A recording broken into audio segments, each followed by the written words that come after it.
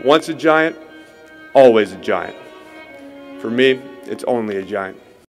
What's going on YouTube, Diggy546?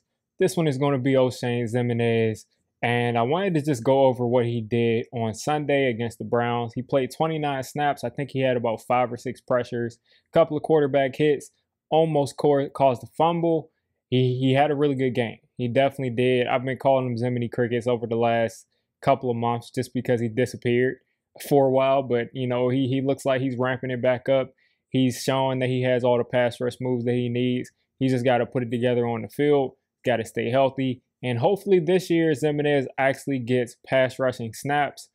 I mean, last year he didn't really get snaps, and that was one of the reasons why he kind of disappeared and we kind of forgot what his potential was because he just didn't get snaps. But I'm going to walk through a couple of plays. This first one is going to be a run play where he didn't really do what he was supposed to do.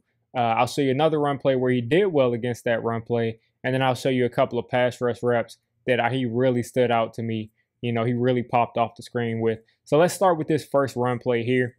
So you're going to have Oshane Ximines right here with that arrow I just pointed, and he's lined up over the tight end right now.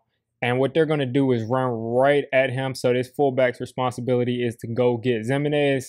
Now, if you're playing against a dominant defensive end or, you know, edge player, he's going to pretty much make mincemeat of that fullback and make the tackle on the running back. But since he's not really a dominant run stopping edge, 31 gets right on him, blocks him, and at that point, he's blocked up. He tries to disengage right here. He just can't do it. And the running backs ends up getting outside. And, you know, Dearness Johnson goes for about, 10, 11 yards because Ximines wasn't able to get off of that first block. And everybody pretty much blocked up their guy perfectly. And when that happens, you're going to have wide open gaps like this. But Ximines has got to do better on runs like this, especially when you're not messed up on a tackle. You got to be able to beat those. You got to be able to contain, or else he won't get those snaps and he won't be able to show off what he can do in the pass rush game if he can't stop the runs to the edges. All right, so next play, you got Ximines again lined up right here. And he's just going to pretty much just show you how explosive he is as a pass rusher when he comes off of this edge. A lot of times I don't let things play because of copyright, but I'm just going to let this go through. And you're going to just see how fast number 53 on the left side comes off the ball. Now, this is kind of even slowed down, but you just see how explosive he is. 66 can't even get a hand on him. There's not really much technique to analyze right here. The fact that what I would like to see Ximines do right here is kind of long arm this dude, kind of stiff arm him the way that you see Azeez Ojulari kind of stick out that left hand, and that would be even easier. But that's nitpicking because you see Ojulari disengage, get his hands off of him. 66 barely touches him. The running back stands no chance either. And this should be a sack, but the quarterback makes a great play to get out of it. And Trent Harris on the other side, who's having a great offseason, misses a sack too. And Kyle is gone for, for 1,000,000 yards. So he's got to make that sack. But the pressure coming off that edge really affected the play. And it could cause, an interception or a mistake by the quarterback in the future. All right, so this next play, you got Ximines again, lined up right over number 66 again. And you're just going to just see how unblockable this dude is when, again, he's going up against backups. But this is a great start, and I have seen him do this against starters in 2019.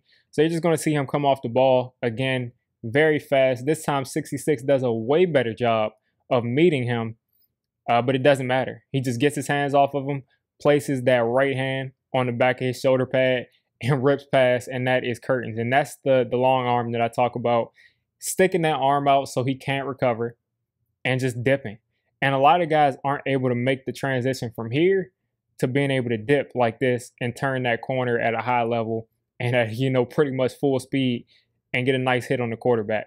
And in my opinion, it was an incompletion and the ball went forward, but that's essentially, that's a millisecond, not even a half a second away. That's a millisecond away from that being a forced fumble and, him making a huge play for his team.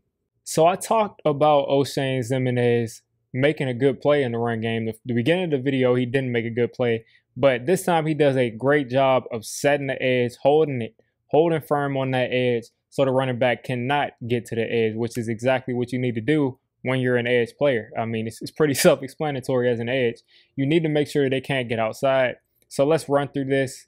You're going to see Ximines come off the ball, stay patient, and pretty much just turn this guy to the inside.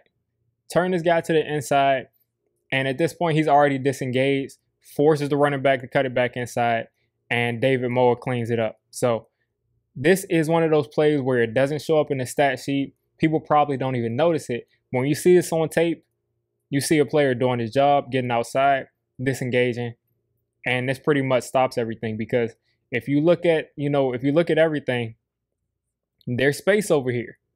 If Ximines tries to cheat and cut inside, there's space over there for that running back to be one-on-one with a corner, or if the receiver can block, to be one-on-one with the safety. So Ximines did a great job on this play, and I just wanted to give him credit because we talk about when they mess up in the run game, but I want to talk about when he does something positive. And then this is the last play I'm going to show you all. Ximines lines up actually at the defensive tackle position, and he did this quite a bit in this game. So they used him there a lot, and I'm not sure if he's going to be successful in that area, because when he was used there for most of this game, he got double teamed and he didn't really get much pressure. But right here, they used him at that defensive tackle position, and they dropped him back in coverage and basically told him to play quarterback spy. So you're just going to see how this goes here. And this is actually his only sack, which is hilarious because he was getting so much pressure, but he gets his only sack from basically an inside linebacker spy position, which shows that he's a lot more mobile in the open field, compared to last year, because they wanted guys who could be open field guys who can be used in versatile ways. And it's showing that Ximines is able to do that. So let's watch this play. They're going to snap the ball. Case Keenum gets the ball, and he goes into a spy immediately. Then he's one-on-one with them. And Case Keenum tries to take off. Ximines hawks him down, ends up with the sack. So Ximines is definitely flashing more than I've ever seen him flash before, especially when you consider the fact that Lorenzo Carter's having a great camp. You see that Azeez Ojulari is doing his thing. Trent Harris has been all over the place. Carter Coughlin's doing his thing on the inside. So this pass rush looks like it could be very improved. And Ximines has got a toolbox. He's got a ton of moves. He didn't actually get to use those moves as much because he just beat this guy with speed. But it's showing that he can be that speed rusher. He can be someone that can be unblockable off the edge. And to have him, Ojulari, Lorenzo Carter, all these guys in the rotation makes me feel a lot better about our pass rush compared to how I felt a couple of months ago, because I really didn't know if Ximines was ever going to flash like this again. And he's proven us wrong. He's proven me wrong. I was calling the dude Ximini Crickets.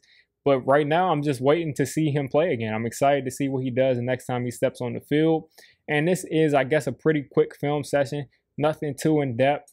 We need the all-22 black. We need the all-22 back. We really do.